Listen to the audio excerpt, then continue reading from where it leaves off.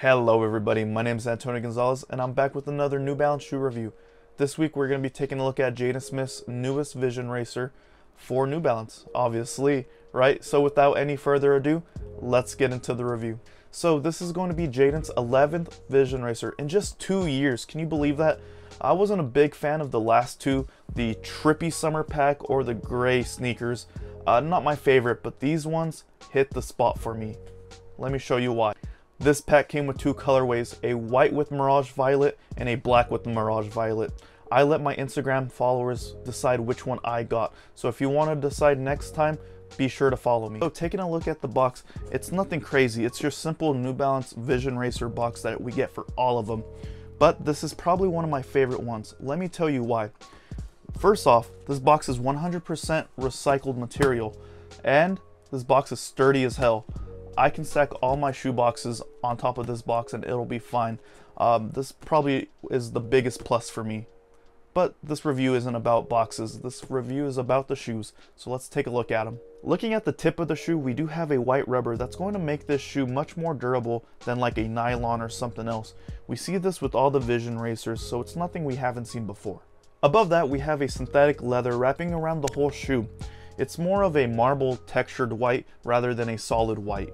Just like the rest of the sneakers on this line, you're gonna have Vision Racer all along the shoe. Just in case you forgot what these shoes are called, I highly doubt it, because when you step out in these shoes, everyone's gonna ask you, what are you wearing? This model is definitely a neck turner. Finally, looking at the toe box that's not white, we get a strawberry milk colored pink that encompasses the toe box. It is fantastic. I love this color pink. Way better than I think the hot pink Vision Racer is, in my opinion. In fact, I got them right here. Compare. Ooh, this is loud. This is if you want to make a statement. This is like, I know what I'm wearing. Like, do you? Like, this is, wow, this pops in your face. This is like your pop locking and dropping. It makes sense. It makes sense. Above that, we got more of that synthetic leather with a slight gradient of pink to purple that's just barely big enough to notice. Personally, one of the biggest things to catch my eyes on this shoe are the laces and how they are oriented. I absolutely love them. So speaking of laces, we do get 2 pairs of laces, and you know that's like my bread and butter. I love when we get extra laces in shoes. We have a clean white ones that I'm definitely going to swap out with these pink ones. So as much as I like the lacing system, I think the tongue gets underlooked in my opinion because of the lacing system. The mesh tongue has a full color gradient that looks really nice, but you don't really get to see it. The tongue tag has that classic Vision Racer tab and it's gigantic, but we like it. Now looking at my favorite part of the shoe, the side. We finally get to see that full mesh pink to purple gradient. That N is something I've personally never seen. A pink reflective N is something I've always wanted for a long time, and I hope they continue to have fun with the reflective hits they have on the shoe. Looking inside the shoe, we have a white sock mesh liner and a recycled insole with Jaden's signature on it, which we see with all the Vision Racers. The back of the shoe, we got something new. We still got that same plastic guard going on to prevent you from getting a fat tire, but the New Balance is a small button opposed to the huge NB we're used to seeing, which kind of gives it a sunset vibe, and I'm sure it was intended, and I really like it. I've yet to mention this, but it goes without saying, this midsole is double C thick. This is going to add height for all my short kings out there, and if you're already tall, it's going to make you even taller, so congrats on that, I guess.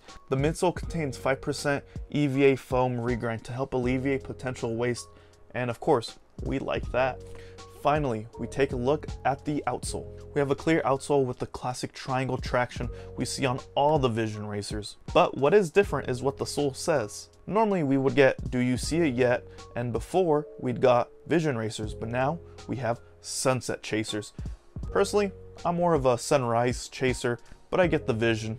Ha, no pun intended, right? But there's nothing better than a California sunset for sure, so I get where Jaden's coming from. Well, we saw how the shoe looked, now let's see how the shoe fits. I'm a size 12, so I'll let you know if it's true to size.